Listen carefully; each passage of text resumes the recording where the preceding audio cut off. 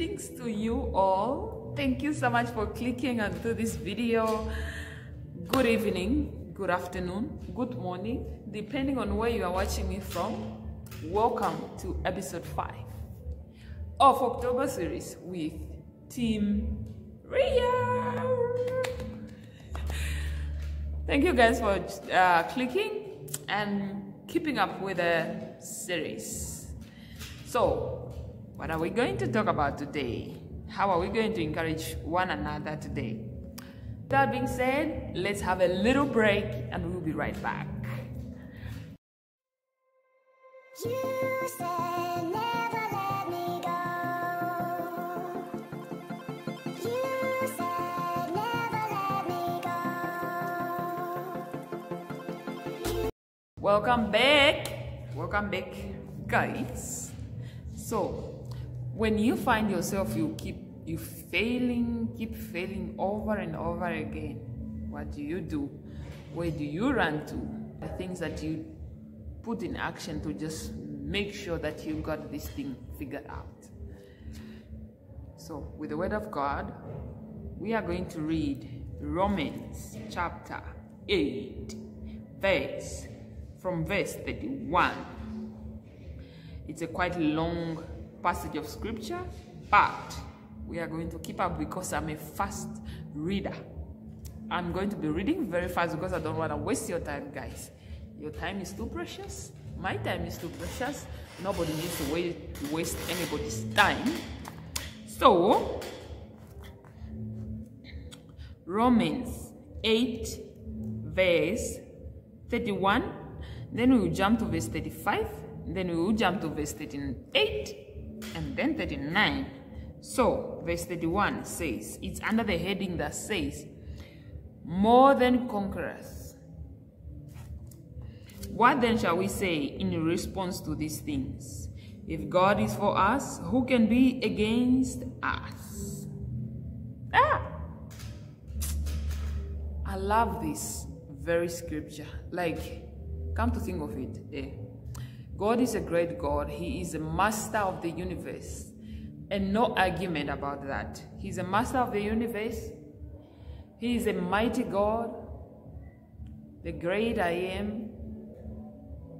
Mighty man of war. The great in battle. Jehovah is his name. So, like, if God be for me, who can be against me? Nobody. Absolutely no one. You might think you're against me, but you're not against me. Because God is for me. The great I am that I am is for me. Guys. Okay, we jump to verse 35. Who shall separate us from the love of Christ? Shall trouble or hardship or persecution or famine or nakedness or danger or sword? Who shall separate me from the love of God? What could it be that would happen that would cause God to no longer love on me and him separating from me or disowning me? Nothing. Nothing. Not the war between Ukraine and Russia. Not the change of weather, change of seasons. Not sickness, not pain, not hunger, not cold. Nothing can ever separate me from the love of God. God is for me. And no one can be against me. Nothing can be against me. You need to speak that to yourself. Every single day, when you go through things, when you feel rejected, when you feel people don't want you, when you feel people are hating on you for no reason, ask yourself, if God is for you, who can be against you? Absolutely nobody. It is just in their illusions. They think they are against you, but they are actually not. Even if they are, God is for you. that is more like a little fly that is just flying against you, that is just against you, can never be compared to the love of God that is upon your life. It can never be compared to the grace of God that is upon your life. So we are going to jump to verse 38. Neither hate nor depth, nor anything else in all creation will be able to separate us from the love of God that is in Christ Jesus our Lord. Nothing can ever separate us from the love of God. Nothing, nothing. Absolutely nothing. He who did not spare his own son because he wanted to save us. What else? Is there anything else? Nothing. There is absolutely nothing. So we move to verse 39. No. Oh, are we done? Oh, sorry. Verse 38. I jumped to verse 38 to verse 39. So, verse 38 says, "For I am convinced that neither death, nor life, neither angels nor demons, neither the present nor the future, nor any powers can separate me from God." This scripture is doing me well. This scripture is doing me well. Like it is doing me well in my body. There is nothing, absolutely nothing, that can separate me from the love of God. God, I thank you. I thank you for loving me. Thank you for choosing me, because the Bible says that you chose us. Thank you, God. Guys, I think this whole scripture itself is just a whole encouragement. When you are failing in life,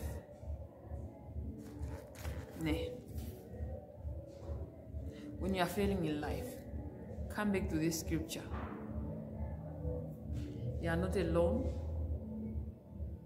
You are loved. You are cared for. You are cherished.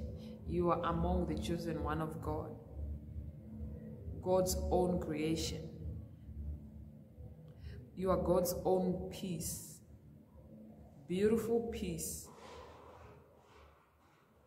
You are wonderfully and beautifully and amazingly made. And you are amazing. You are powerful. You are strong. You are able. You are more than conquerors. You are victorious, because God has conquered for you. Let's come to think of this. Somebody is running a race on your behalf. Win the race, and the victory is yours.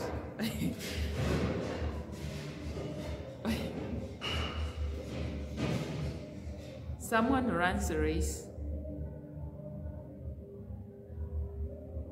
They win the race, and you are the one to enjoy and celebrate the victory. Like, you are the one that will be called a victor and a conqueror, because guys, I don't know if you are not convinced that God is for you, then I'm sorry, I really don't know. I really do not know at this point. But I will not give up. I'm still going to pray. So this whole scripture was just a whole encouragement itself. I feel blessed by it. Just having that assurance, knowing that even if human beings do not love you, even if human beings treat you anyhow, God himself can never reject you. Bible says, a righteous man might fall 7 times. 7 times he shall rise again. You might fall 7 times, And 7 times, trust me, you are going to rise stronger than before. It's just a matter of believing and accepting. So, with that being said, guys, I want to pray with you before you go. So let us pray. Heavenly Father, I thank you for my beautiful viewers. I thank you for this day. Thank you for this opportunity that you have given me to be able to voice out your word to other people.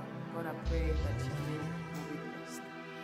Your name be glorified and be exalted among all the nations. God, I pray for these viewers right now. If there's anybody that is going through experiencing some failures in his or her life, God, I just pray that you come through for them. I pray, Heavenly Father, that with this word, God, that you will encourage them. Holy Spirit, you will speak to them. You will strengthen them to help them rise again. You will help them stand strong again, trusting and believing in you, God. They will learn to put their hopes and trust in you. In Jesus' name, I pray, God, that you continue to guide them, continue to be a blessing in their life, God. Continue to be the God that you are in their life. And I thank you. I bless your name. In Jesus' name.